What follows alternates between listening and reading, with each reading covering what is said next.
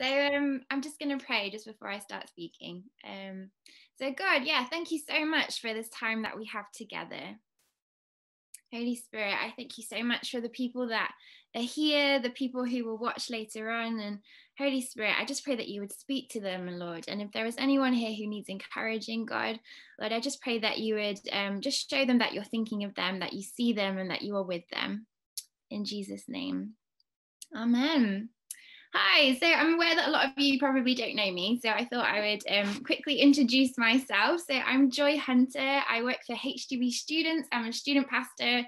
I've been doing it now for almost 5 years. Can you believe it? That's how much I love students. I'm so passionate about you guys. I think it's such an important time in your lives, and you have such an opportunity exactly where you are. And so, yeah, I'm just passionate about students. And I thought I would start off this time by sharing a quick embarrassing story about myself, because I thought, how else can you better get to know me? So I remember when I first became a Christian, I had this moment where I realized that not a lot of people in my life knew that I was a Christian, and I wanted to do something to change this. And these were the days of MSN, which was a long time ago. I don't know if you know what MSN is, but it was this instant messenger service. And I thought, what I'm going to do is I'm going to make a small but bold statement, and I'm going to change my MSN name to I Love Jesus. But the problem with that is that I grew up in Spain, and in Spain there are loads of people called Jesus, and there's actually a boy called Jesus in my geography class at school who I had completely forgotten about. So I went to school the next day, didn't really think much of it, and my friend, she comes running up to me and she's like, Joy, oh my gosh, I saw that you changed your MSN name. And I'm like, yeah, she's excited about my faith, this is wonderful. And she's like, yeah, I've spoken to him. He's going to come talk to you at break time. And I'm like, oh no, she thinks I mean Jesus. And it turns out that's what everyone thought. And Jesus did come talk to me at break time. And he told me that he wasn't interested. So rumors went around school that I had been rejected by Jesus, which is kind of the opposite message you would hope to go for as a Christian. Stepping out in faith can be really scary, especially when you have no idea what things are going to look like. And often I think it's quite tempting to just want to stay comfortable, to just want to stay in our comfort zones. And when I was a teenager, I felt that God was calling me to give more and more to him. And actually, it was just before I became a student, I went to this Christian conference, and I felt that God was calling me to go into ministry. And this was a huge faith thing for me, I think, because I come from a background where women didn't really do that kind of thing. I didn't think I had the right personality. I didn't think I had the right voice. I wasn't a 50-year-old male. Like a lot of people in my life were like, okay, the Christian thing, it's okay, but you might be taking it slightly too far now. And I remember going to this Christian conference and just feeling this call that was so clear. But also so scary. And God was just calling me to lay down everything. Originally, I was going to go do art at university, and I felt like God was saying, no, go to Bible college instead. And so I came home and I was like, God, okay, I'm going to think about it. And I had 2 weeks where I just prayed, and I really wanted to think it through. And I said to God, if I'm going to do this for you, if I'm going to go after this ministry thing, then I need you to speak to me really, really clearly. So clearly that I can't ignore it. And I went to church that Sunday, and I said, God, would you speak to me in this moment? And to be honest with you, I was really hoping that he wouldn't, because then I could get away with ignoring it. But I went to church and got through the service. God hadn't spoken to me, got through the talk, didn't feel like God was saying anything. And then right at the end, when I thought I was in the clear, this guy comes up to me and he's like, Joy, I feel like God's given me a word for you. I'm like, oh, darn it. I thought I could leave. I thought I was fine. And he said, I think that God is saying no to some things in your life. But I wanted to encourage you that when God says no to something, it's always because he's got something better in mind. And when we read this passage today, they are also in one of these moments. It says at the end of the passage, so they pulled their boats up to the shore, left everything and followed him. I just want you to take that in for a minute. They left everything, their homes, their families, their jobs, their security, their comfort, what they knew. They left everything in pursuit of Christ. I wonder what they were feeling in that moment. let's reverse a little bit. Let's look at what their lives were like before that. They were fishermen by trades. Their families were fishermen. They lived this life where they would wake up really early. They would go out. They would fish for fish. And I'm sure it felt very ordinary. It probably felt quite like a safe life. And then this guy called Jesus comes along and he preaches a sermon in their boat, which I'm sure they were fine with. It might have been a bit of an interesting day. I'm sure that was something that didn't happen all the time. And then they were really exhausted in this passage because they had been fishing, but they hadn't caught anything. And this guy called Jesus, this preacher, turns to them and says, let's fish the other side. And Simon gives him a little bit of attitude. I think he's tired. I think he's like, oh, like we've been fishing all night, nothing's happened. Like, I liked your sermon. I liked the little Jesus thing that you did. That was good. I liked when you spoke to us, but this is actually my trade. This is actually my profession. I actually kind of know what I'm doing here, and we're tired, but because you said so, we're going to do it just to prove a point. And so they go out and they fish. And it says, when they had done so, they caught a large number of fish that their nets began to break. Imagine that, their nets were breaking because there was so much fish.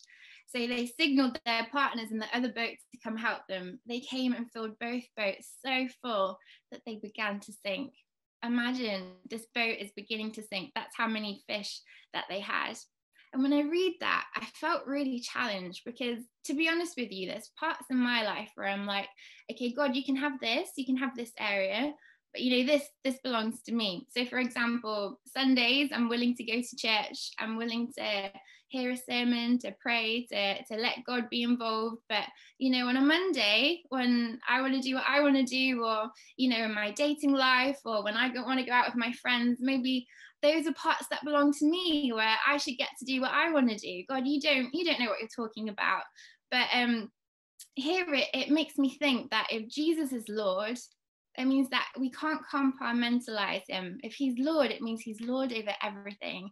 He's Lord over Sundays. He's Lord over our studies. He's Lord over what we decide to do with our future. We need to give him control over everything because it is so much safer in his hands than ours. You see, I used to hear sermons like this and I would get discouraged because I would be like, but Lord, I want to hold on to it. It's mine. But actually what God has is so much greater. And when God says no to something, when God asks you to do something different to what you originally thought it was going to look like, I promise you, it's always because he's got something better in mind. But Jesus can do as much with your life as much as you give him access to. He's not going to force himself. He's not going to force you to do anything you don't want to. But I just think that if Simon had been difficult and decided to say no to Jesus, if he decided, this is my boat, this is my profession, no, basically, think of everything he would have missed out on. And there is this sermon online that I really love by a guy called Francis Chan. I'm going to try and do an illustration that he does, but I don't know if it's going to work on Zoom, so just roll with it. But basically, it's about eternal life, and he does this timeline where he shows you how long eternal life is. So this is life after this earth, and then this is the time that we have on this earth. I want you to see how tiny that is. And the thing is that a lot of people are living for this little bit here because they don't realize that what they do here affects the rest of this. They're not willing to be a little bit uncomfortable here or say no to a few things here because they don't realize about this eternal perspective. And actually, at the end of my life, I think the worst thing would be is to look back at this time and to think, what could God have done? What could God have done with my life if I had been willing to say yes? God, I submit to you. Lord, I'm willing to be a little bit uncomfortable and maybe say no to some things that to the people around me, it doesn't make sense. To the culture around me, it doesn't make sense. What could God have done with my life if I had said yes? And then at the end of the passage, Jesus encourages them. They repent for their disbelief. And Jesus says, now you will go on to fish for people. And I wanted to encourage you that maybe, I don't know your experience at university or your lives in general, but maybe you're frustrated. Maybe you've been praying for your friends for a really long time, and at university, you're not seeing anything changing. I just wanted to encourage you that God really wants to do something here. If you will give your necks to God, metaphorically, whatever that looks like for you, He wants to help you fish for people. And maybe you're like, God, I've been trying for so long. I've been trying to do this and nothing's happening. I just encourage you, go again, say yes, trust Him. You never know what He might do. Just an encouragement. A little bit sad. My granddad passed away a couple of weeks ago, and I had been praying for him for faith for a really, really long time. And there was like a week where he was in the hospital, and I was going to see him, and I was praying for him, and it just felt like nothing was happening. And my dad had actually been praying for my granddad for 41 years, and he passed away, and it looked like nothing had happened, and it was horrible. But then I was organizing the funeral, and my grandma rang me and said that my granddad had actually requested for me to do a sermon at his funeral, and specifically that it would be religious. And this was really strange because my granddad isn't a Christian, and I always thought he was really against my job. So it just baffled me. And then when I rang the vicar to start organizing the funeral, he said to me, oh, your granddad had a message for you.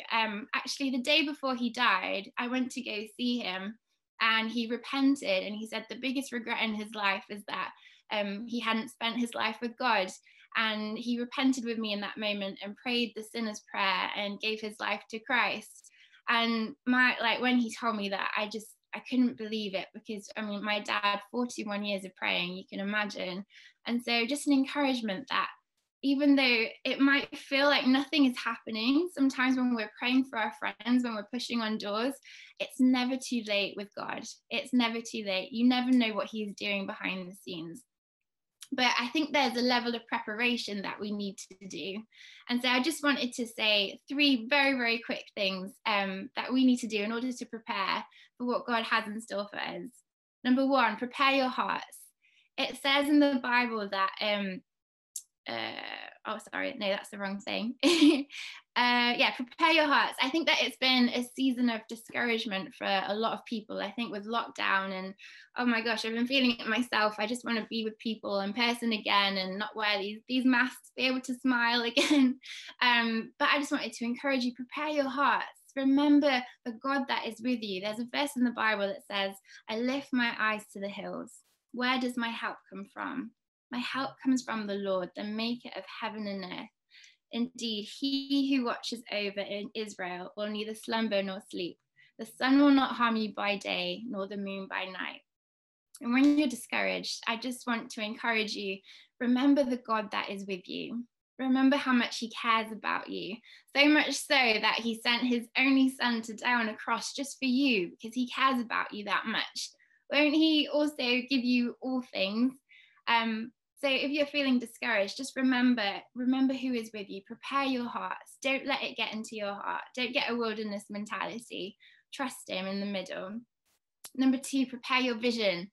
I think it's really important to have vision, because it says in the Bible, without vision, the people perish. And so if you feel like you haven't got much of a vision for this time, I know that it can feel a little bit like a middle space where we're still on Zoom and we're not in person, and it can feel like a wasted time. But I just want to encourage you, ask God for vision for this moment. There is so much that God is doing behind the scenes through things like Alpha and things like this. And there's just so much that God is doing. God is on the move despite everything that we're hearing around us. And so ask God, what is the vision that you have for me? God, what do you want to do through me? Pray into that and be obedient to what you feel God is calling you. And finally, prepare your nets. Sometimes I think there's something really powerful about preparing our nets by making room for things that we haven't seen yet. So maybe with the CU, maybe God has all these people that He's about to bring that you don't even know about yet. Start preparing now. Start preparing yourselves now. Start preparing your testimony. Maybe you've never shared how you came to faith before. Think of ways that you can start preparing yourself and praying into that and growing in the space that you're in, so that when it comes, when God moves, you're ready for what He's about to do. And that's it. I'm just going to pray for us really quickly, and then I'll pass back to Kylie. Yeah, God, thank you that you're moving despite everything that we are seeing around us in the world at the moment. Thank you that there's always hope in you. God, it's never too late. And Lord, if there's anything that we need to lay before you today, Lord, we just choose to do so. God, thank you that our lives are in such better hands with you than they would ever be in our own. And Lord, we just say that we trust you today. We trust you and we say yes to what you want to do. In Jesus' name. Amen. So the first question for Joy is a very interesting one. It says, how can we fish for people during social distancing? Oh, such a great question. I'm asking that question too. I think praying about who God has put in front of us is really important. And I think often God will surprise you with who is on your doorstep. I remember I had this missionary friend who she kept going to Africa, and then she felt that God challenged her to just go down the road to the people who were there rather than always traveling abroad. And I think sometimes we can have this out there mentality, but actually there's a lot of people who are close to us. And so I don't know the people that you're in halls with, your family, how they're doing, your friends, just checking in on people really could be a really great way to love on them during this time and just show God's heart towards them. And then there's also lots of charities around at the moment, like HTB, for example. Sorry for the plug, but we do this thing called Love Your Neighbour, where we like deliver food to people who can't afford it. And I'm doing this thing at the minute where it's like a phone a friend system. So there's this girl who didn't have anyone and is completely isolated. So I call her once a week just to make sure she's okay and have a bit of input there. So there's lots of ways. So yeah, I don't know if that helped at all. Yeah, definitely. Thanks, Joy. And the next question is, what does leaving everything mean for us? Do we still focus on our normal lives? So I think it can look quite drastic, like in the story. Obviously, the disciples left everything literally to go follow Jesus. I don't believe that God asked everyone to do that. I think for me, it's more about laying down my desires for him above everything. And that doesn't even mean that God will say, oh, they're bad or you need to walk away from them. But it's just knowing that God is your number one priority and that you'll put him first in everything, I think is really what it means, and not putting things above him that can slip in. Cool.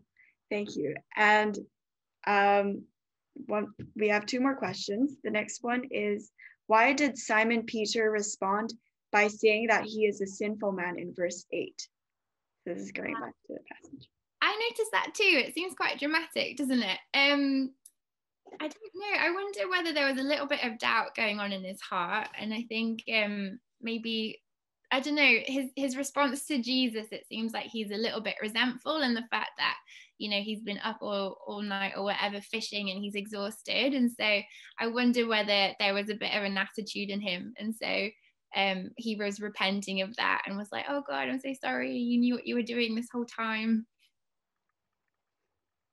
Okay, great. And we have one final question.